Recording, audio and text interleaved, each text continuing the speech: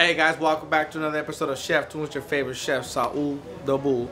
Anyways, today we got a great menu. Today we got a pan-seared chicken breast with an apple and onion compote. We got roasted potatoes and we have some sauteed spinach. So we're gonna start with the chicken.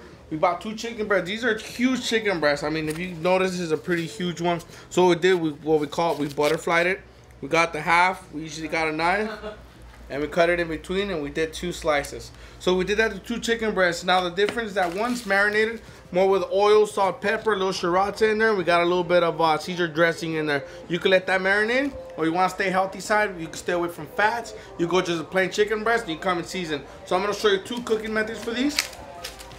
So I'll do the one that's marinated, folks, is ready to go. The other one, season it to your choice. Favorite seasoning, that's up to you. Salt. Some pepper, maybe some Lawry's, totally up to you. It's ready to go, folks. All you do is just put it in your pan, straight in the oven, there you go. Or you got the second style. You got your pan nice and hot, nice medium heat, a little bit of oil in there. Once again, this one's been sitting in the marinade for a couple hours. Once you got that, that's the sound you want to hear, folks. You want to hear, make sure that pan is nice and hot. A little bit of oil. We don't want to fry it. We just want to pan sear it. Then you got your other breast. Drop it down. Okay. What we're going to do, we're going to sear it for about 3 minutes on one side. Then we're going to flip it and turn the other side. Then you're going to come with me. So obviously, once again, folks, we're dealing with poultry, which is one of the most easiest product to contaminate and get bacteria out there. So obviously, always remember, you got to wash your hands, folks. Keep it safe and clean. So when that's going, just come over here. Obviously, either sink 230 or do the alphabet. That's kind of the safe side to do washing your hands. You got to make sure they're under nice and hot water, not cold water. Enough soap all over your hands. Get some towels. So always have some clean towels ready to go, folks. So probably at this point, our chicken breast probably getting nice and seared. Follow me on this side, folks. Go. All right.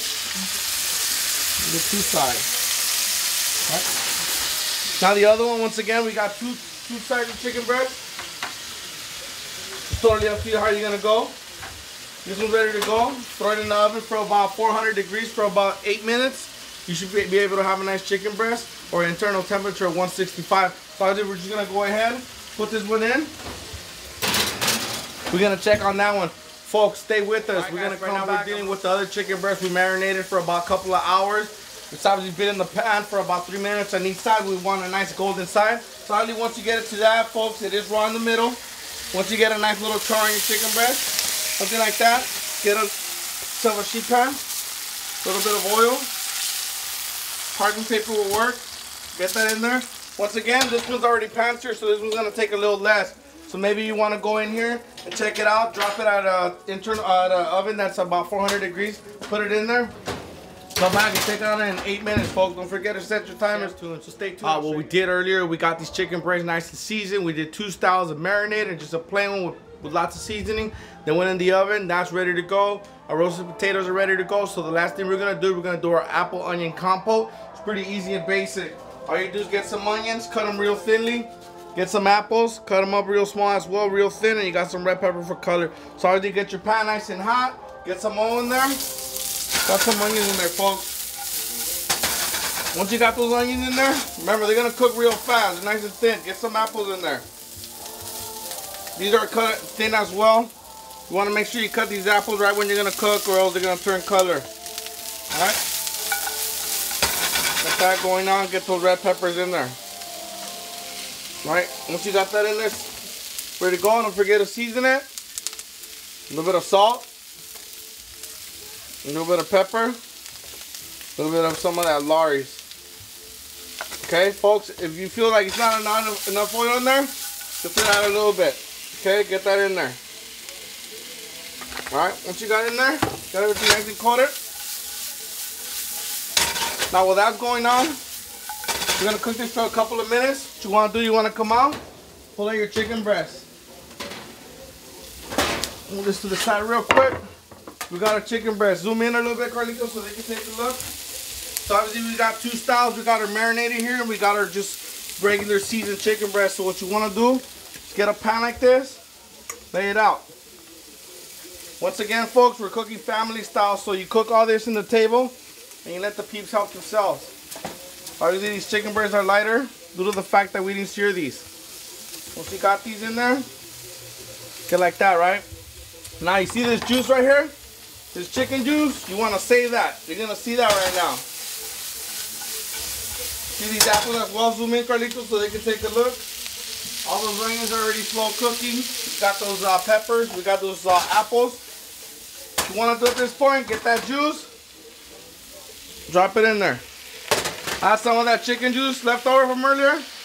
Drop it in there. You got something like that going. Another minute of cooking. Great, obviously, folks, in this kind of thing, we're doing a stir fry for over the chicken. You could use bell peppers, you could use mushrooms, you could use zucchini, you could use squash, you could use asparagus, you could use broccoli. It's totally up to you. And obviously, we have more videos out there that can show you what kind of different sides you could be cooking with. But obviously, today we're choosing a nice little apple and onion combo with some red peppers to kind of complement the thing. Once you got that going on, folks, pour it over your chicken breast. Get that nice color in there. A little parsley.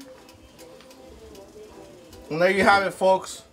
You got some beautiful chicken breast with some apple and onion combo, a little red peppers, some parsley, ready to go, nice and easy. Obviously, it's totally up to you what sides you're gonna want to match these with. You could just straight, you could stay away from any starch or carbs and go straight vegetables, or you could do your nice rice. But obviously, it's totally up to you, folks. So please continue to stay with us on Chef Tunes. You continue to learn these quick, easy recipes for your house and for your loved ones.